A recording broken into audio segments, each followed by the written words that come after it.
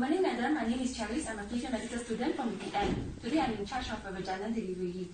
Before that, I would like to do an abdominal and also vaginal examination to assess your progress of labour. Is that okay for you? If your os is fully dilated, we'll be conducting the delivery. Before that, I would like to sanitize my hands.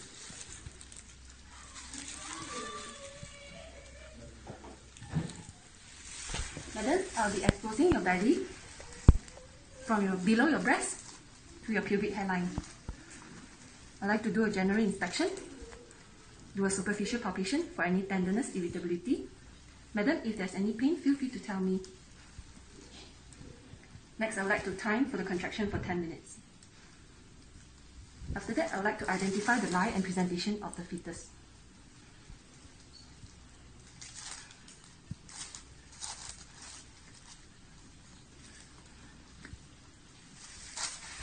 I would also like to confirm the head engagement of the fetus.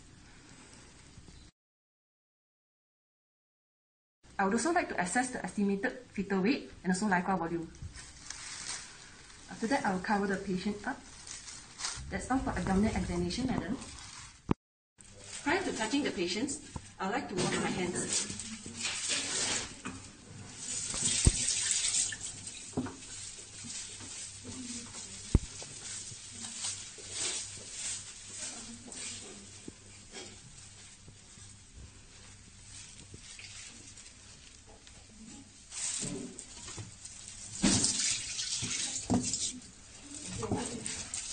After that, I'll dry my hands and wear gloves. After that, I'll monitor the labour progress by doing vaginal examination.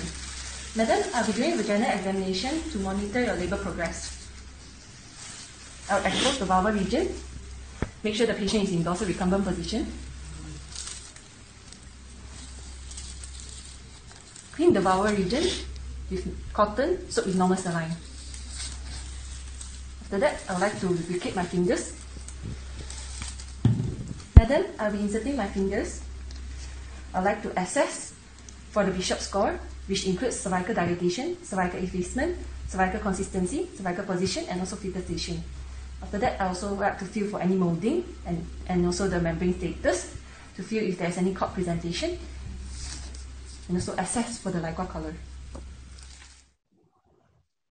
These are the equipments we'll be needing for spontaneous vertex delivery: placenta basin, gallipot, syringe and needles, umbilical cord clamps, umbilical cord scissors, urinary catheter, sanitizer, cleaning dish, cottons and pads, episiotomy scissors, locking forceps, and also sterile gloves. Other than that, we should also prepare for pitocin, lignocaine, and sutures.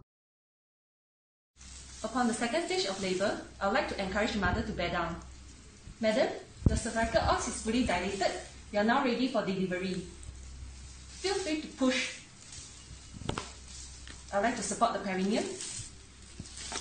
Make sure the patient is in lithotomy position and assess for any need of episiotomy. During the delivery of the head, I would like to ensure that the perineum is supported by my right hand, and my left hand will apply gentle traction to maintain the head flexion. Once the head is delivered, I like to look out for a cord round neck and allow for head restitution.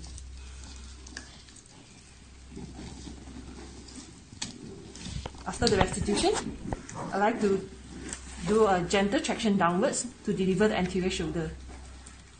Once the anterior shoulder is delivered, I like to administer IM pitocin. I like to do a gentle traction upwards to deliver the posterior shoulder and then the rest of the baby.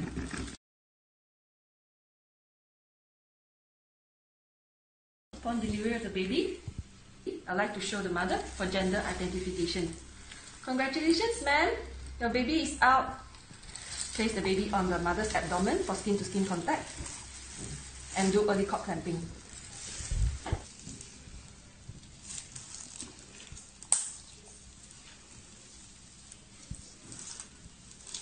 Make sure there's a clip. Cut the cord using umbilical cord scissors. I would like to obtain the cord blood to send for the blood group, serum glucose, bilirubin, thyroid stimulating hormone, and also G6PD status. Active management of third stage of labour includes IM pitocin, uterine massage, early cord clamping, and also control cord traction. Prior to that, I'll ensure that there's signs of placenta separation, which includes firm and globular uterus, lengthening of the cord, and gushing of blood. I'll apply gentle pressure and apply to the fundus towards the direction of the mother. And on my right hand, I will do a gentle traction to deliver the placenta.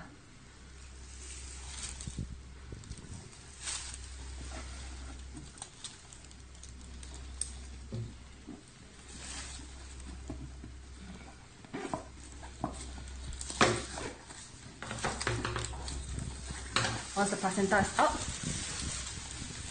I would like to inspect for any missing cotyledon, to look up for any extra vessels, posts or loops. Make sure that the placenta is complete and take a look at the umbilical cord. I would like to ensure that there is one umbilical vein and 2 umbilical arteries. After that, I would like to weigh the placenta. Upon the delivery of baby and the placenta, I would like to inspect the vagina and do a vaginal examination to look up for any perineum tear, whether there's any needs for repair, remove the remaining clots, and also if there's any foreign body, and also retain placenta. After that, I would like to estimate the blood loss and also clean the perineum.